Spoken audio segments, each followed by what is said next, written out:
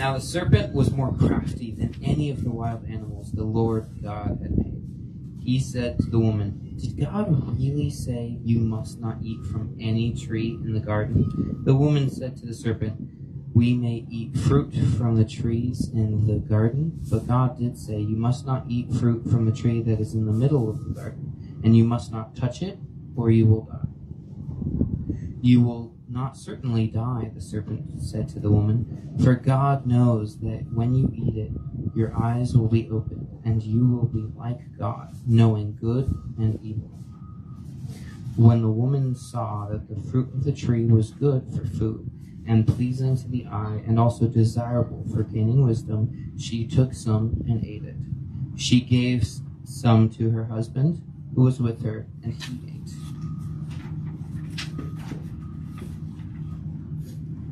Then the eyes of both of them were opened, and they realized they were naked. So they sewed fig leaves together and made coverings for themselves. Then the man and his wife heard the sound of the Lord God as he was walking in the garden in the cool of the day. And they hid from the Lord God and among the trees of the garden. But the Lord God called to the man, "Where are you?" He answered, "I heard you in the garden, and I was afraid because I was naked, so I hid." And he said, "Who told you that you were naked? Have you eaten from the tree that I commanded you not to eat from?" The man said, "The woman you put here with me, she gave me some fruit from the tree, and I ate it." Then the Lord God said to the woman, "What is this you have done?" The woman said, "The serpent deceived me, and I ate." The Lord God made garments of skin for Adam and his wife, and clothed them. And the Lord God said, "The man has now become like one of us, knowing good and evil. He must not be allowed to reach out his hand and take also from the tree of life and eat and live forever." So the Lord God banished him from the Garden of Eden to work the ground from which he had been taken.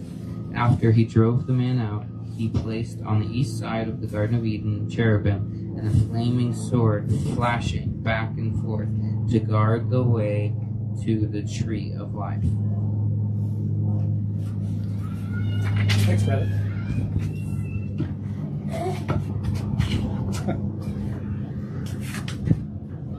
I have praise. I forgot to mention earlier. Phyllis is praising God for getting over COVID. That you got it. Praise God. All right.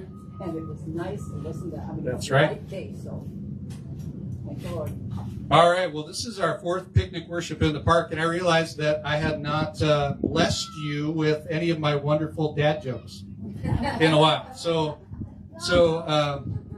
I see the boys laughing at the table already. You know how great my jokes are. Well, a favorite character of mine growing up in literature was Winnie the Pooh. You guys know Winnie the Pooh? A.A. Milne's beloved character. Well, one day, Christopher Robin, Piglet, Eeyore, Tigger, and Pooh were all down by the water enjoying a lovely picnic like we're about to have in just a bit.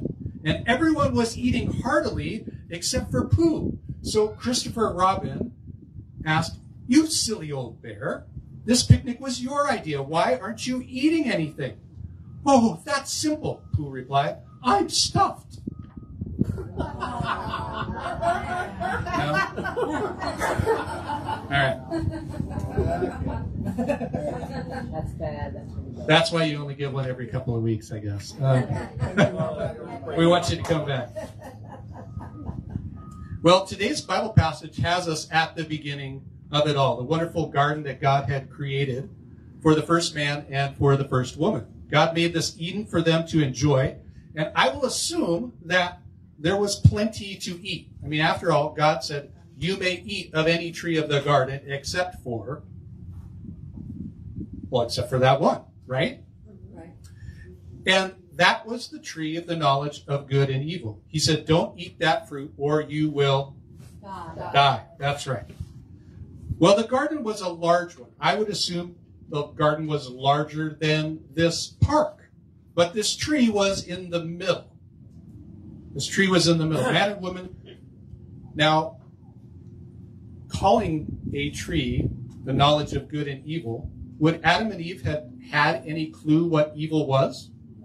No. No, there was no evil to that point. But they would know what good is, because God is good. Amen? Amen. And all the time, God is good. That's right. So this knowledge that they're lacking is simply whatever knowledge comes from being apart from God. They have not experienced that up to this point. It's a little like a kid who doesn't really know much, like kind of toddler or pre-toddler stages, but knows enough to look to mom or dad, usually mom, to see if something is good or not. Can you put yourself back in those days, either experiencing it yourself as a little kid or observing it? And how do we communicate with our little ones when words and categories like bitter or poison or even yucky don't mean that much? What do? Well, we make faces, right? We do whatever we can to communicate to that little kiddo that maybe the slug that our toddler has picked up is not going to make good eating, right? Sometimes our revulsion gets the point across to them. So this innocence that little children have is something like what Adam and Eve knew. So when the snake, that devil Satan, shows up and says, did God really say that you couldn't eat whatever you wanted to in the garden? Eve does her best to relay what God had told her, right? Yes. Not unlike maybe a little kid knows, well, mom said don't do that, but they don't articulate it quite the same way. She says, he said we were not to eat of the tree of the knowledge of good and evil. And then she adds something we don't hear from God. Maybe she heard it from Adam. And we can't touch it or we'll die. That's an addition. God hadn't said anything about not touching the tree. This is likely the first example of biblical interpretation, taking what God has said and trying to apply it to our lives. So when it comes to the thou shalt nots, this sort of thing tends towards legalism. Don't eat the fruit turns into don't even touch. And then those things become taboo and tempting. And a big old garden with lots of stuff to eat, lots of great fruit, we find ourselves picnicking in the shade of the tree that we're not supposed to eat from. Amen? What happened to that, well, don't even touch it or we'll die edition that we had put out? Those warning cones around the tree. You see how this sort of thing tends to work out in our spirits? For years and years, I worked with kids and youth, and still work with kids, but not so much with youth, other than Bradley, for the most part.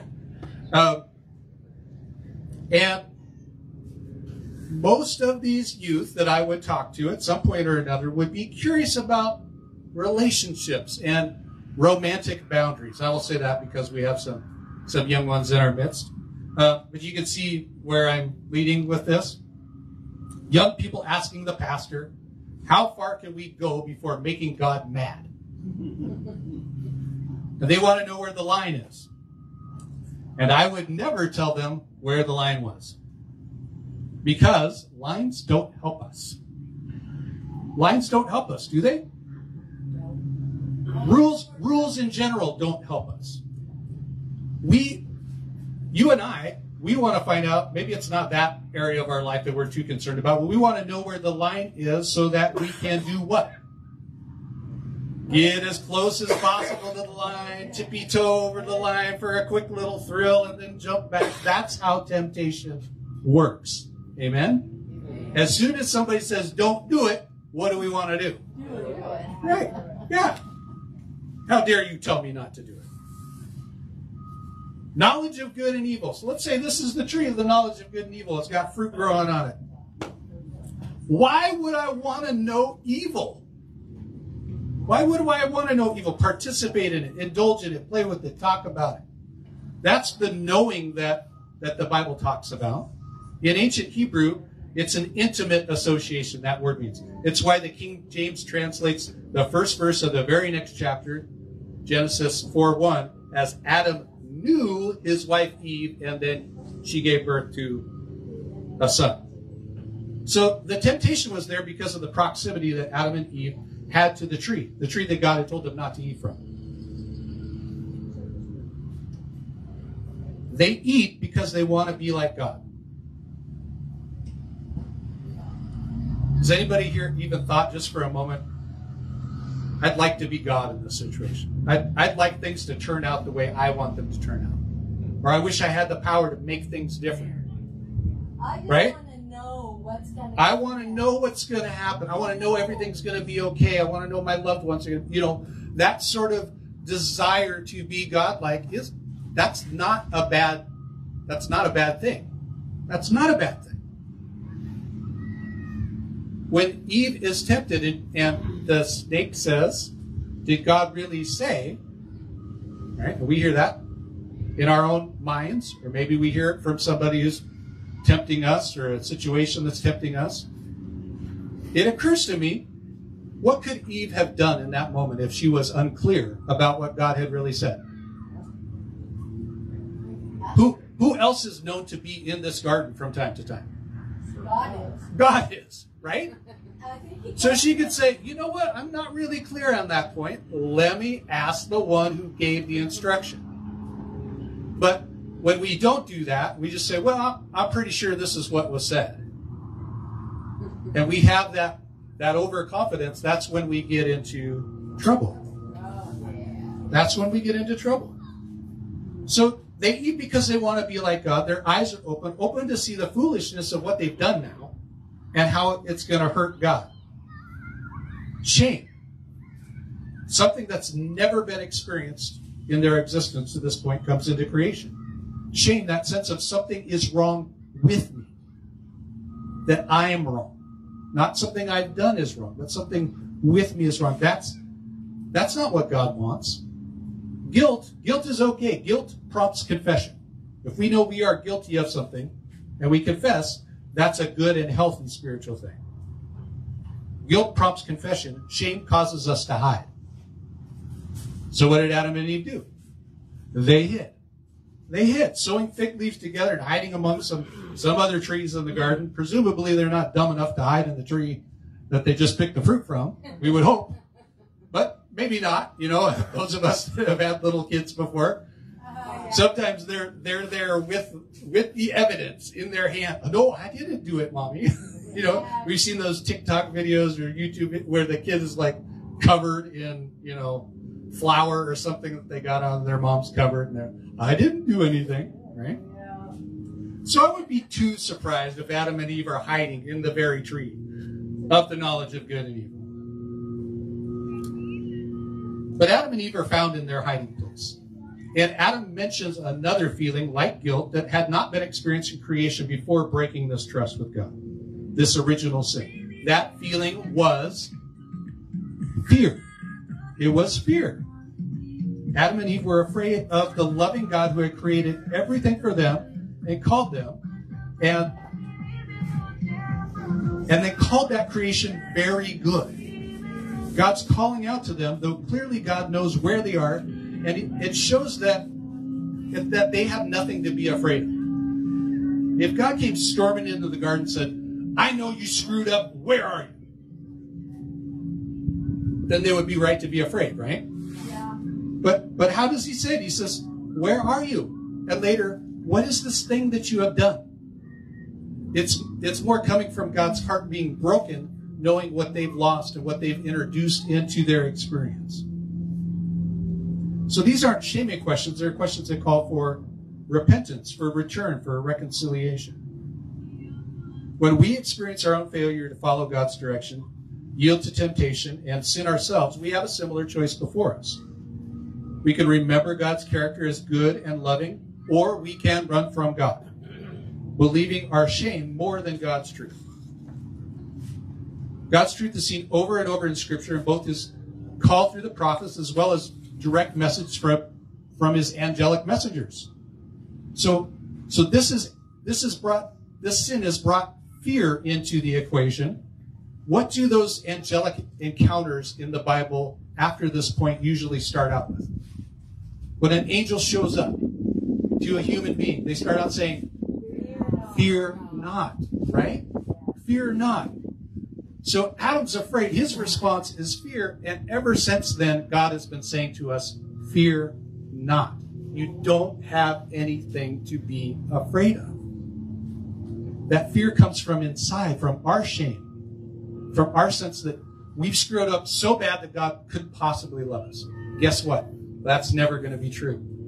You can never screw up so bad that God doesn't love you. Fear not. And James writes in his letter, chapter 4, verse 18, he says, there's no fear in love, but perfect love casts out fear, for fear has to do with punishment. And whoever fears has not been perfected by love. Now, you will surely die. Now that, they had no idea what that was, right? They didn't know what evil was. They didn't know what die was. So when God says, the day that you eat of that fruit, you will surely die. What? How would they know what that was? Nothing had died in creation yet. Yeah. Nothing had died in creation yet. So they know it's bad because God's told them not to do it, but they don't really have a concept of what that is. We know what that is, and we read our definition of it back into Scripture. It didn't sound good. That was likely their reason for fear, right? So Adam and Eve are hiding. They're afraid. He said we were going to die. I don't know what die means, but it's going to happen. But just like a loving parent, our God makes a way for them that is grace-filled and provides an opportunity for their salvation. Death does come. Death does come, and it comes immediately, but not directly. I'll explain what I mean. A lot of people read Genesis 3 and they think, well, God told them that they were going to die, and then he didn't kill them. So God lied. Why should I trust him? Or this is an example of the Bible being so dumb it doesn't realize it contradicts itself. You ever heard that? Or thought that? Or thought like, well, he said they were going to die. They ate it. Like our expectation would be crunch. As soon as they bite in the apple or whatever fruit it was, boom, drop dead. Yeah. Snow White and the Seven Dwarfs. Snow White and the Seven Dwarfs style. That's right. That's right. All right? Bad apple. But Excellent. this is an origin story. The story that establishes the meaning for terms like life and death and sin and such. You don't get to read your perception of these terms back into the story. If you're wise, you get your perception of these words from this story. If God is love and life and the source of creation, then death is the separation from this source, this love, this life. Rather than being primarily governed by the Spirit that God breathed into the dust to make man, it means we're limited by the dust we're formed from. To define death by simply biological terms, especially in the reading of this foundational, fundamental story, is to totally miss the point, I think. Biological death is part of the definition of you will surely die. And biological death does occur, but I don't think that that's God's primary consideration. Biological death does occur. Did you catch it? Who died? Or should I say, what died? The animals, they gave their skin. Yes. Something does die immediately as a result of their sin. The animals from whom the skins came from, that God fashioned clothing for them. God clothed them and a sacrifice was made. Blood was shed and a biological life was ended so that man and woman could be shown grace and mercy. In light of this knowledge, our gained knowledge of good and evil, what are we called to do? What should our response be? Well, fortunately, the Bible tells us. We don't have to guess at it. If you have something to write with, you want to jot this down, it's a great passage to come to for this very reason. Romans 13, verses 8 through 14 is very helpful for showing us the way forward once we have this knowledge of good and evil. Starting at verse 8, let no debt remain outstanding except the continuing debt to love one another. For whoever loves others has fulfilled the law. The commandments, all right? Here's the shall nots that we have a tendency to legalize our way all around. Yes, Jerry? The address again, please, Chris. Romans 13, verses 8 through 14. So verse 9, the commandments, you shall not commit adultery, you shall not murder, you shall not steal, you shall not covet. And whatever other command there may be are summed up in this one command. Love your neighbor as yourself. Love does no harm to a neighbor. Therefore, love is the fulfillment of the law. Verse 11. And do this, understanding the present time, the hour has already come for you to wake up from your slumber, because our salvation is nearer now than when we first believed. The night is nearly over, the day is almost here. So let us put aside the deeds of darkness and put on the armor of light. Let us behave decently, as in the daytime, not in carousing and drunkenness, not in sexual immorality and debauchery, not in dissension and jealousy. Rather, clothe yourself with the Lord Jesus Christ, and do not think about how to gratify the desires of the flesh. Do you hear that? Love is the fulfillment of the law, but not any love, and not love as we define it. Love is demonstrated just like it was in the garden after Adam and Eve's sin. Love shown through a sacrifice that would clothe us, to cover over our sin and free us from shame. Jesus died just as those unspecified animals did in clothing Adam and Eve. If we want to avoid the error of sin and temptation, it's not about keeping a litany of do's and don'ts. Amen? Amen. That list will keep growing till the end of time, because we're going to keep coming up with new ways to traipse all over that boundary. It's not about do's and don'ts. Love is the fulfillment of the law. If we truly love, we put aside deeds of darkness and put on the armor of light. And more so, we clothe ourselves in who? Jesus. The Lord Jesus Christ, like that passage says. And we live into God's intention for us every day. Let's pray.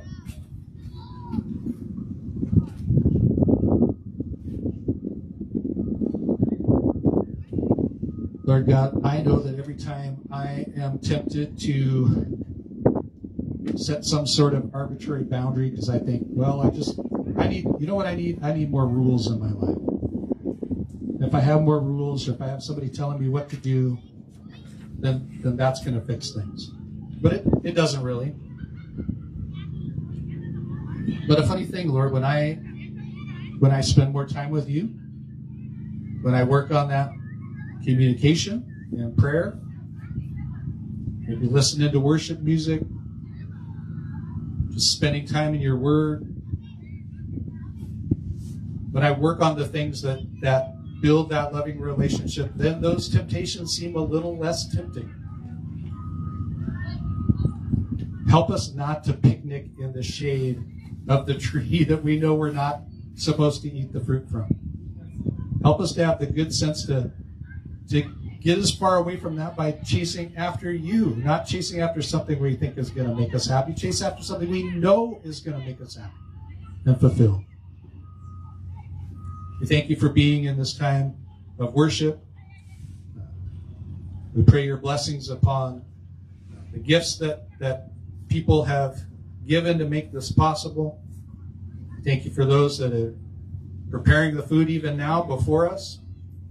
Thank you for the fellowship, the opportunity we have to spend some time together. And we thank you, Lord, for this communion meal that we're going to wrap up our time with. That acknowledgement that blood was shed, a life was given. But when we sin, we don't die immediately, but something dies, someone dies. You have died to cover that sin for us. Help us to have the good sense to claim that for ourselves. That as we recognize this meal, shared in your spirit, that we are reminded that there's nothing we could have possibly done this last week, this last month, our whole lifetime that would separate us from your love. Help us to recognize your love for us and then to walk in the way of love towards one another and towards you. In Jesus' name we pray. Amen.